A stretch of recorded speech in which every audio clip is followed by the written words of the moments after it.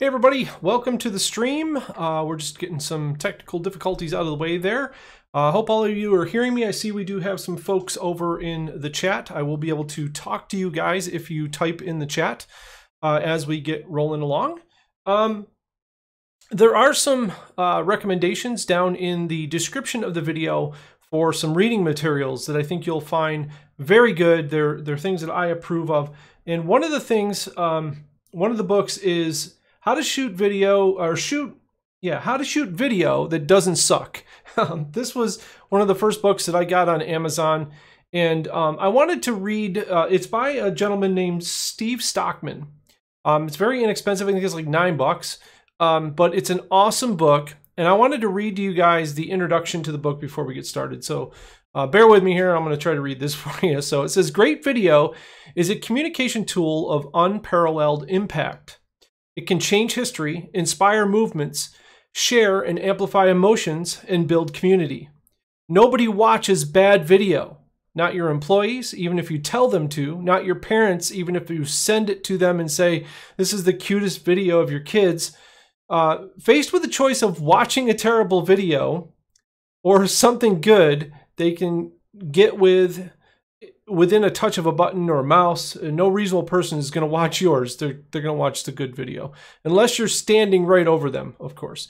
Watch this, you're going to love it. They'll grit their teeth and they'll mumble, oh yeah, this is great, but trust me, if you sent them a link, they'd be gone in under 20 seconds. So basically what the author is saying here is the opposite of good is off. So, when we start to think about making videos, we don't make them because we're trying to please an audience. We make them because we have passion to make the video. So we're trying to convey a message through that passion. But unfortunately, passion gets lost in interpretation. And that's usually what happens between the shooting of the video and the thoughts in your mind and then using the software. So the whole idea behind this Premiere course is basically every Monday, I'm going to have a live stream just like this where you can ask questions. We're going to address certain areas. It's not going to be a super long stream, but it's going to basically cover a few things each week. I don't want to overload you guys. This week's information alone, I included 3 reading materials with this because there is so much behind formats and containers and encoders and codecs and all of that kind of stuff to overwhelm you, and I don't want to do that. I want you guys to get in, have fun. So that's what we're going to do. This first week is going to be an introduction. So we're going to talk about the software. I'm going to answer your questions if you have any. As long as they're on topic, we're going to try to stay on topic of the software and that sort of thing. And then what we're going to do is next week, we're actually going to start working and actually create our first video, and we'll do some editing and that sort of thing. So you can ask your questions over in YouTube. As I asked before, please do not share this link. It is for my Patreon subscribers alone, and I thank you guys very much for supporting me.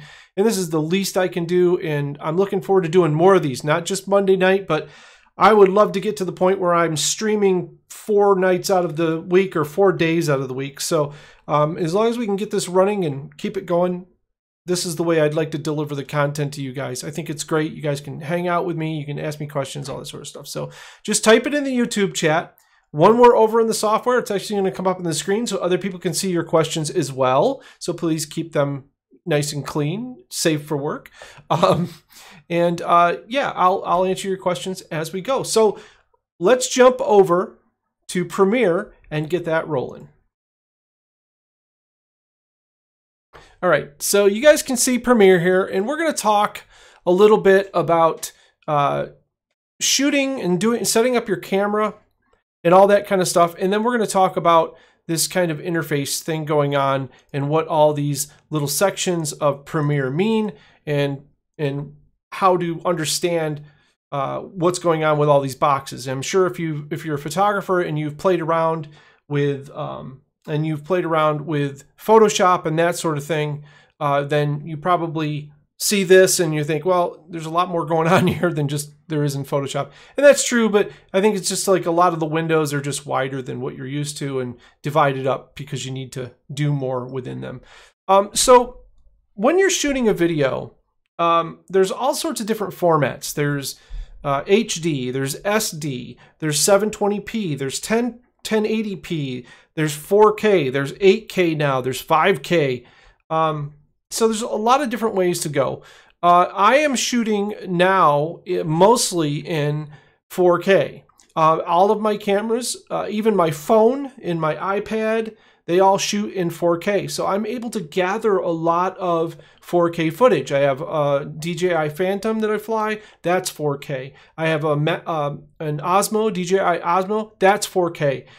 In my phone, my Samsung, in my Apple, my iPad Pro, that's all 4K. So I can gather quite a bit of different footage with different techniques. So I shoot in 4K, I edit in 4K. When you start making serious 4K images, generally you shoot in 5K, which is even more resolution, and then you downsample. A lot of people like to shoot in 4K and then downsample to 1080p. That's a lot of work for not a lot of benefit, I don't think.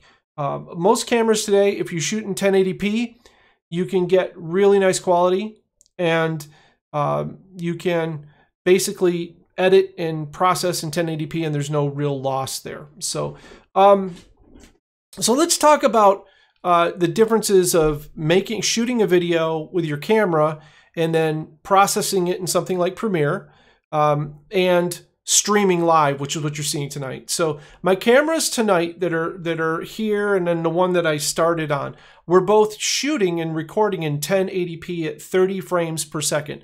That just means that they're capturing 30 photos at a resolution of 1920 pixels by 1080 pixels. That's in height. And then doing that every 30 seconds and transmitting. So that's what's happening in this little window. Even though it's a little tiny thing, it's still shooting in that, and then it's making it small for the broadcast. That's streaming. Now, streaming, we could get into a lot of things about content delivery and all of that kind of stuff, and that's not really what we're here for tonight. This is more about creating videos and putting them together in sort of a film sort of fashion.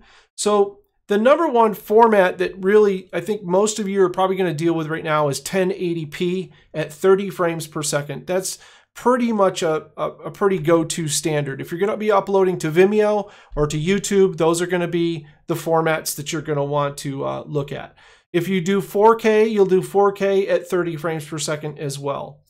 Now, 30 frames per second is where motion looks really nice to our eyes. If you drop below that, say you start to get down near 24 frames per second, that's a standard of film. So if you want a film look, running your video or encoding your video at 24 frames per second and shooting your video at 24 frames per second will give you that look, but it doesn't complete the look. There's a lot of other digital things we need to do to the video. And we will do all of this stuff as we go. I want to teach you guys how to get a film look, why we would shoot in 120 frames per second, let's say, all of that sort of stuff. But the basic format that we're going to be doing like next week is 1080p to start with, just to show you guys how to make a basic video. From there, you have to decide which video format best fits into all of the devices that you are going to be capturing with.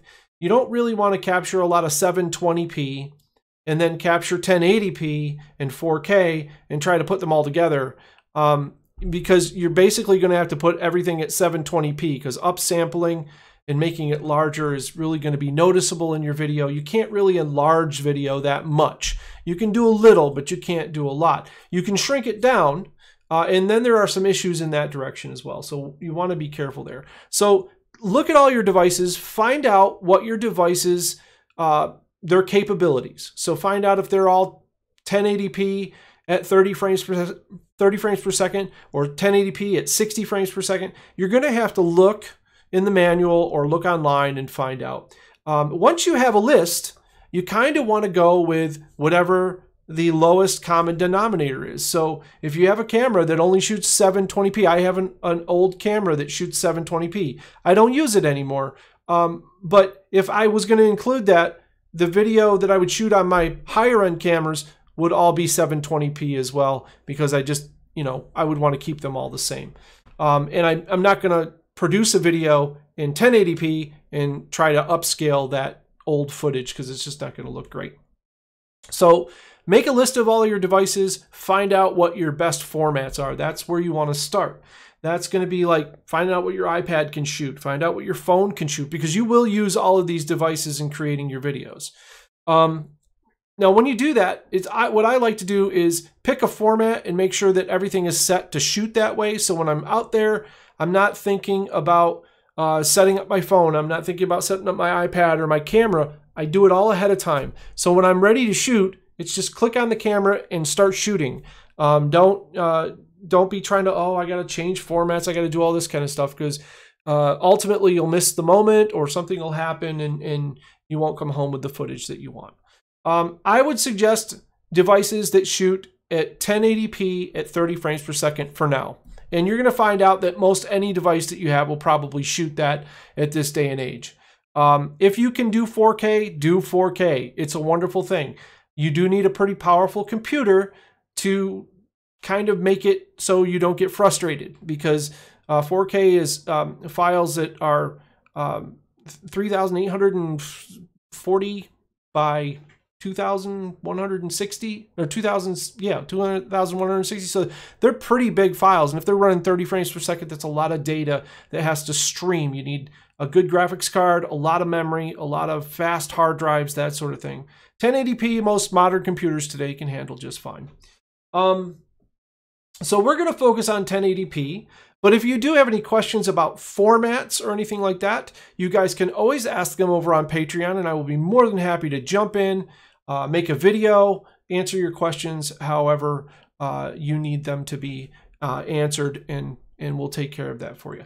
So once you've got a list of all your devices in the format that you're going to go with, that's what you're going to plug into Premiere when you start a new project. So essentially, you want to make sure that all of your media that you gather all conforms to that particular that resolution. Now, you don't have to worry about codecs and, if I shot it in MP4 or if I shot it in this and that. And we're going to talk about those next a little bit. I'm going to leave you to kind of study on your own on those, because it's a lot of it's a crazy thing, and I'm going to tell you, don't think about it too much.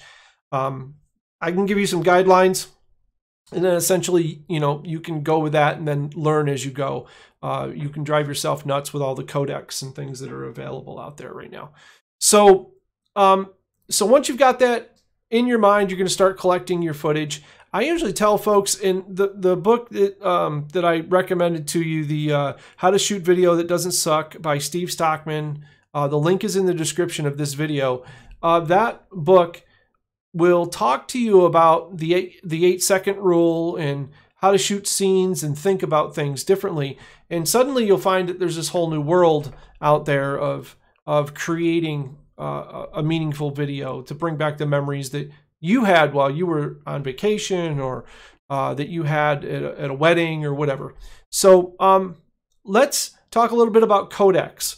Codecs are essentially software encoding programs that handle translation or a language between the computer display and streaming, and in the video themselves displaying properly played on devices. So there are many codecs that act as wrappers. Some of them act as actual, like if you want to think of them like a book, and that the video is inside of a book, and there's different formats to the book. So some video codecs, they tend to compress the video a certain way to make them, look a certain way, or some of them have some qualities, others are fast, some are slow, some are hardware, some are software. Right now, pretty much the standard, and there are new codecs coming out, but pretty much today, H.264 is the standard, and MP4 is also another standard. And of course, Apple uses .mov, stands for movie. Those are pretty much, you can, MP4s, MPEG files, all of those are pretty much wrappers. I've even taken some files when I couldn't get them to work in a certain program and just changed the extension on them, and suddenly they work. And so some of them are just wrappers that hold raw data, and all of that file name does is say, use this codec to decode it. And if it's compatible, then it'll decode in a different codec. So sometimes you have to, do that when you have a file that doesn't work properly. I'm not going to, like I said, go in too deep because it is a very deep well, and we could spend hours and hours and hours talking about codecs and talking about encoding when mostly all of it's already done for you in Premiere, which I think is really great. So what I'd like to do now, if nobody has any questions on codecs and formats and all of that kind of stuff, is I'd like to jump into Premiere and talk about the layout of Premiere and some basic features. All right. So we have Premiere up here. You guys have been watching patiently and staring at my tiny picture up in the corner.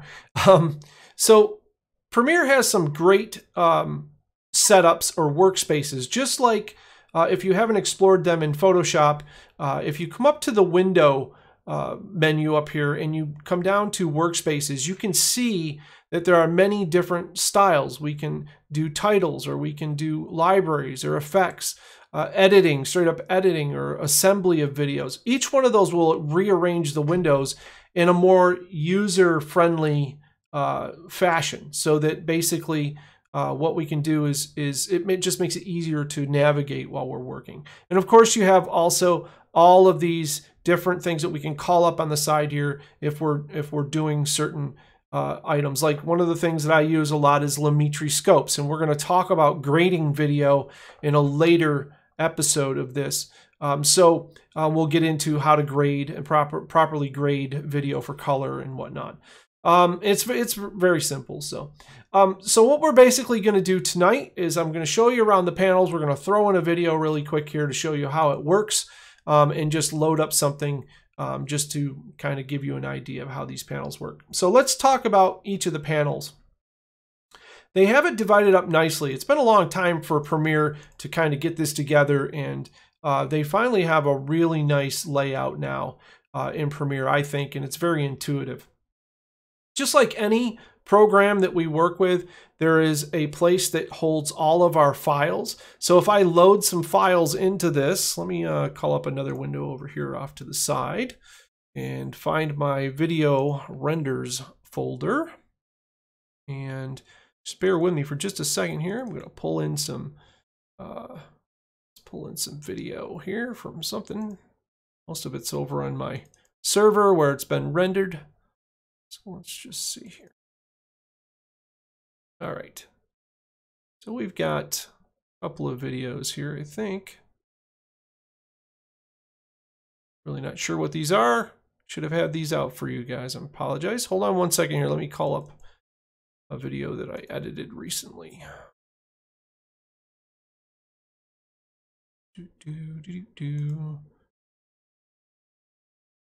I'm looking for completed projects here somewhere. All right.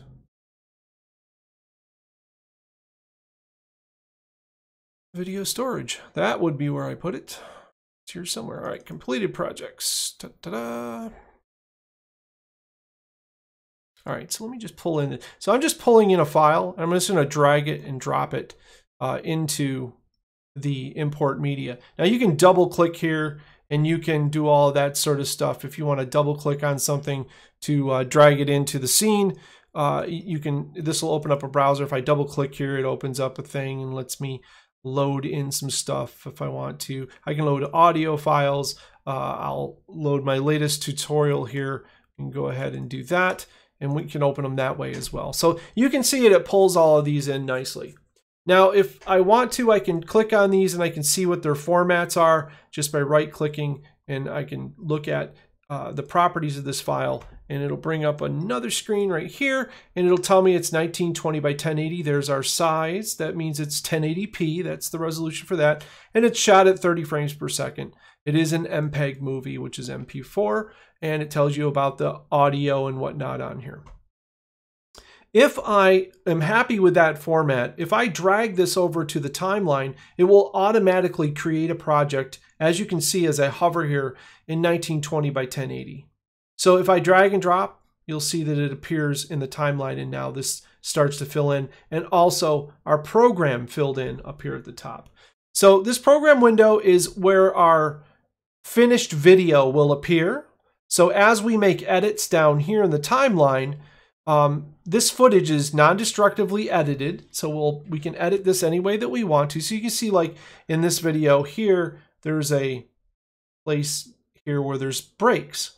And if I want to, I can use the little razor blade tool here, and I can cut these breaks out of here, nice and simple, and erase them. And now that's edited, but the video isn't ruined or changed or anything like that. All it is just I've edited it, and now I can make that seam transition right there between those two pieces nice and smooth. So you don't even notice there's an edit there. And this little window just shows me what the program is going to look like after I make all my edits. And that's live. It's accelerated through your graphics processor, so it's basically a really nice speedy. If I put some sort of effect on here, it's going to show. If I do any sort of motion or any type of rotation to the video, that's going to come out nice and smooth here. Depending on the speed of your computer, you may have to dial down its preview. This little setting over here is for previews, and what it does is it allows me to go with half quality or quarter quality. And when you do that, when it samples the video, you can kind of see, if I make it larger here, let me make it larger so you can see it. You can kind of see it's not as clear as it would be if it was in full. When we put it in full, it's the full amount of video. So you get all of the resolution, all of the quality. And it also plays back the audio and all that kind of stuff. Premiere also has a feature where it'll allow you to output to another monitor, so we can actually send the program video to a whole monitor if we have a secondary monitor. I usually do that when I'm working 1080. I'll put this on my big monitors, one of my big curved screens, and then I'll designate the monitor that you folks are looking at right now. I'll designate that for my output of my video so that I can see like what it looks like at full resolution and full screen, because that's how I'm going to present it to the world, obviously, so I want to make sure that everything is good. I'm not going to get into transitions and all that stuff. That's next week. We're going to talk about editing and putting together your very first video. But I did want to show you what each of these windows does. So we have our clip bin over here, which also includes a list of effects. You can search through effects by using the search box here. So if you wanted to type in fade, everything that has the word fade in it will suddenly come up. So we've got video, we've got audio transitions, we've got Lumetri presets, all sorts of stuff there. Your media browser allows you to look basically like Lightroom or like Adobe Bridge, and you can look through each particular project or folder right here within Premiere. You don't ever have to pop out or drop it, drag and drop. And Libraries works with your CC account. So if you have a CC account and you have stuff on the cloud, or you're working in collaboration with somebody else, you can store things in the cloud and then they can have it pop up in their library as well. So you can easily share files back and forth that way. And obviously we have all the other stuff here, info and markers, and then file history where we do our edits, and histories we can go back and forth. And then a list of markers where we've marked our video for ins and outs or special sections of video that we need to keep track of. Stuff I use very little of these days. I used to use markers and whatnot a lot, but anymore it's the way I edit, it's a very linear fashion. So I'll go through and do a rough edit, then I'll go do a fine edit, and then I'll watch it all the way through, and then I'll go back and spot hit things that I want to edit from there. So very rarely use markers anymore. Then over here in our timeline, we have all of our tools just like Photoshop. And remember, you can always grab any of these and make them larger. Just about every pane has a way to make the track larger if you need to see it larger, or smaller. Like when I'm working on audio, I want the audio track to be large so I can see where the breaks and whatnot are. And then down at the bottom, you also can drag this way and make things larger and smaller as well to zoom in and zoom out. You can solo tracks. You can mute tracks. Basically, this will just mute the audio so I can play back just video if I want. So I can get into, let's get into something that actually has some video in it that's moving. You can see me moving around. Try there. So here it is just without the audio. I have the audio muted. If I unmute this, you'll hear the audio.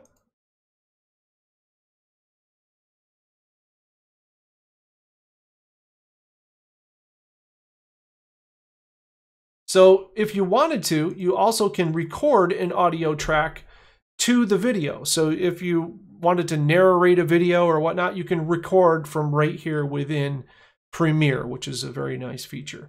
There's also effects that you can add onto stuff. You can do that just by dragging and dropping. So you find an effect that you want. Let's say we would like our video. Let's go back a little bit.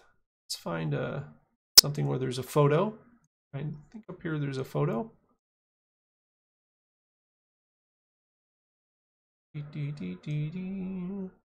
Scrub. There we go. All right, so here's a photo. If I wanted to change the look of the video, I can just grab a hold of a Lumetri setting over here. Let's just pick one of these. I like that one. And if I drag it and drop it on top of the video clip here in the timeline, you'll see it changes the video clip. And then up here under Effects Control, as long as we have that video clip chosen, you can go ahead and you can now edit under Lumetri.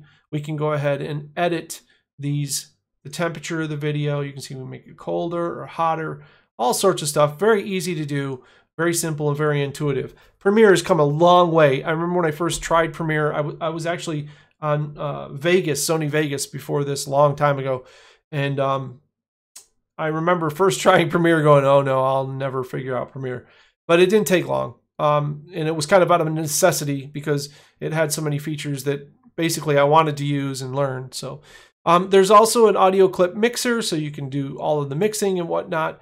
And I highly suggest just throwing a clip in here and playing around with it. Edit it, slice it, dice it, and all that kind of stuff, just so you can kind of see how it goes.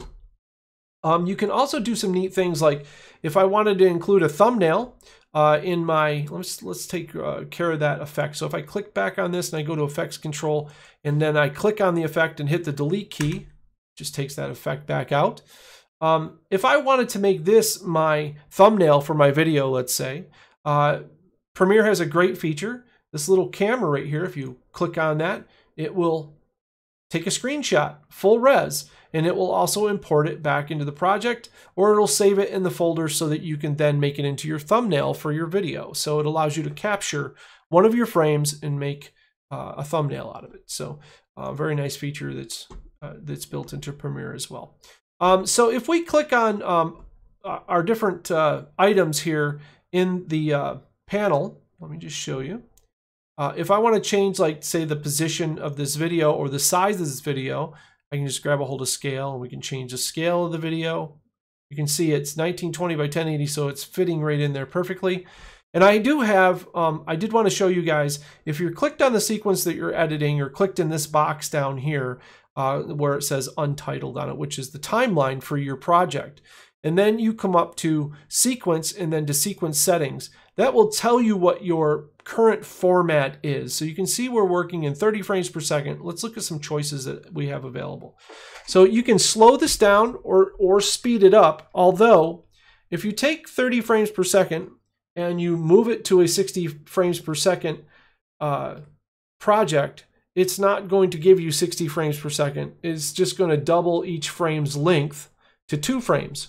So essentially 1 frame will equal 2 frames. It'll still, your footage is still 30 frames per second, just played at a higher bit rate, which would make no sense. It's a waste of, I mean, it'll work, but it's kind of a waste of footage. Now, if you have critical footage and you're mixing your footages between 60 frames per second and 30 frames per second, you might want to put your project in 60 frames per second, and you basically, your 30 frames per second stuff will just be 30 frames per second, and then when you get to the 60 frames per second material, it will display properly and it'll look all nice and smooth and pretty.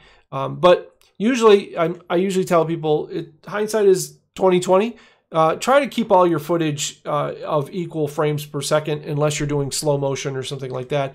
But as far as you don't want to usually speed up things if it's you don't want to go to 60 frames per second if you're not shooting at 60 frames per second. So let's just look really quick at what this sort of looks like. So we watched a little bit of footage. Now it's not going to make much sense to you. Let me find some footage that's actually motion based. So let me look at this real quick. We're going to keep this pretty short because I don't want to get too deep into editing. Let me get rid of that. Let's see. I don't have anything. Do I have anything here? Yes. Oh, there's some motion, but that's not the motion we need. What kind of motion do we have? Do we have anything that's moving? Oh, let's see here. Travel. We have some travel video. Try to find something for you guys that will actually make sense to you. It's moving. Hang on 1 second. We're finding some moving video for you.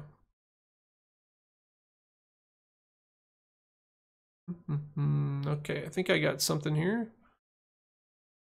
Band videos. I could play some band videos for you guys. That would be something. Let's see here.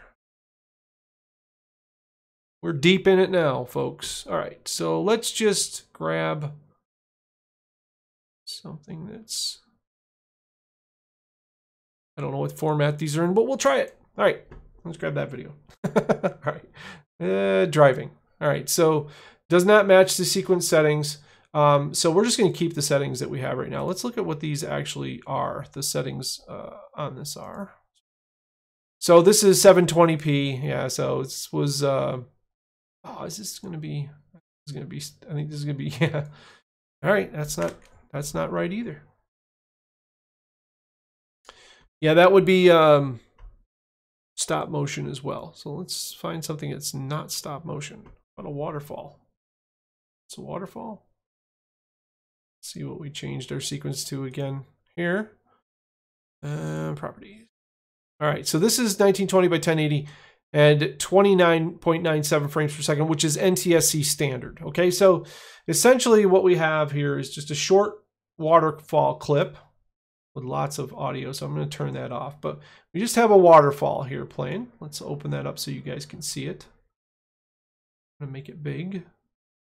So there we go. Let's look at we'll look at the waterfall at 29 frames per second. Now, this might look a little weird to you on the screen or in the stream, but essentially, this should look very smooth. To most people, it's going to look nice and smooth. The preview that I'm looking at here is nice, smooth video. So let's change this now in our sequence. Let's change our sequence now to a ridiculous 10 frames per second. So that means that it's going to have kind of like a shutter effect. It's only going to play 10 frames every second. So it's going to look choppier. So let's look at that. So now it's going to look a little bit like a stop motion. The video is going to be the same length. It's not going to change, but it's basically playing only 10 frames every second. So it's kind of choppy. Let's change now to the film standard, which is 24 frames per second. It's actually 23.976 frames per second, if y'all care about that. All right, let's set that. And now let's play back the video now. So the video looks still pretty smooth, but it's got kind of more of a, I don't know, it's got a smoother feel to it, even smoother than 30 frames per second does. And that's the magic of film. It's like a slight stutter, but not really anything that you can identify. It's kind of like the sweet spot in our brains that gives it that kind of look, okay? And you'll see here too, if I change the sequence settings now to 60 frames per second, 59.954, which is NTSC standard, you're not really going to see any difference. It's still playing back at 30 frames per second. What the program's actually doing is taking every frame and it's actually holding it for, it's playing the first frame again a second time. So you're ending up still at 30 frames per second because that's what it was recorded at, and you can't really change that. You're stuck with what it's recorded at. You can't make it more frames per second. You can make it less, but you can't make it more. So that's kind of how the frames per second works. Most of what you're going to be doing is shooting in 30 frames per second. I would highly suggest shooting in 30 frames or 60 frames per second if all your devices can handle that. And if you want to go for a film look later on, you can change it to 24 and you're not going to have any quality problems. It's just ridiculous to shoot it at 30 frames per second and then try to process it at 60 frames per second. It's not going to be really 60 frames per second. So the only way you get that is to actually shoot for 60 frames per second. I also promised to talk to you guys a little bit about camera settings. There is a rule for motion video that's known as the 180-degree shutter rule. And what that means is that you generally take your frames per second. So let's say in this clip, I'm shooting at a 30 frames per second pace with this video. My shutter speed for ideal motion in this video is going to be 1/60th of a second for my shutter, which means we take the number 30 frames per second, we double it times 2, and we put it under 1, so we make it into a fraction. That becomes our shutter speed. So 30 frames per second is 60 frames, or 1/60th shutter speed. Now, if we shoot at 60 frames per second, we would do 1/120 or 1/100, which is pretty close to what most cameras will do. What that does is that it means that in between each frame, without getting into it too technically, and you can Google this if you'd like, but what happens is the shutter is opened and then closed each alternate. So it's basically what's happening is that it's not putting a shutter open and closed in between frames. So we're not getting like a half frame or a blurry frame because of the way that video is captured. So by setting our shutter speed like that, when we do a side-to-side motion, it looks like what we see in our eyes. It has a nice comfortable blur to it, but it's not that stop stutter stuff when we move sideways, or it doesn't move in a weird look. And that's the 180-degree shutter rule. Now, if you're shooting in bright light, that might be a problem because you can set your camera at 30 frames per second, 1/60th of a second on your shutter. ISO 100, even ISO 50 is still going to be pretty blown out if we're at f 3.5 or f 2.8. And even if you jack that up to f8, you're still going to be dealing with quite a bit of brightness. Now, for you drone owners and guys who are shooting with cameras like your cell phone cam, most of these cameras have a 2.2 aperture. And I think that the DJI Phantoms, they have 2.2, I think, or 2.4, and then some of them have 2.2. And the problem is that it's so bright that it just looks all blown out. So you're going to have to get an ND filter and kind of go out and test it. Test in bright light, set the 1/60th, 30 frames per second, and then see if it's too bright. If it is, you got to slap an ND filter on there. I have an ND6, an ND8, and an ND2 or something, ND4. And depending on the weather conditions, I have to put one of those on my fixed aperture cameras. So it'd be cell phone's pretty shot. You can't really do too much with that. And I don't use the cell phone for much. Sometimes a little bit of still kind of not moving photography, I guess you'd say, or time lapses, that sort of thing. But most of the time I'm taking my DSLR out with me, or I'm taking my drone for drone footage, or I have my Osmo that I'm using from DJI. And all of those we make sure is set for the 180-degree shutter rule. So that's going to be pretty much it, I think, for this time around. Next time, we're actually going to work on cutting a video with you guys. And I suspect you'll probably have more questions during that. But we're going to put together, this week, I'm going to go out and I'm going to shoot some footage. And I'm going to put together a video and show you guys. I'm going to put together live during the stream. So you can ask questions. You can see how my brain works and how I add music and all of that kind of stuff. So I thank you guys very much for joining me for this live stream. I hope you got something out of it. I didn't see anybody typing in the live chat. So I'm hoping I didn't miss anything. We didn't see anything appear on the screen. So I think we're probably good. And if you're in my Patreon and you know anybody else who wants to learn Premiere and do this sort of thing, please give them my Patreon site, which is patreon.com, The Explorographer, and get them involved. For $1 a month, they can come take a course on Premiere. So yeah, I'm glad that you guys joined me, and we'll see you next Monday, same time, 8 p.m. Thanks, guys. We'll see you later.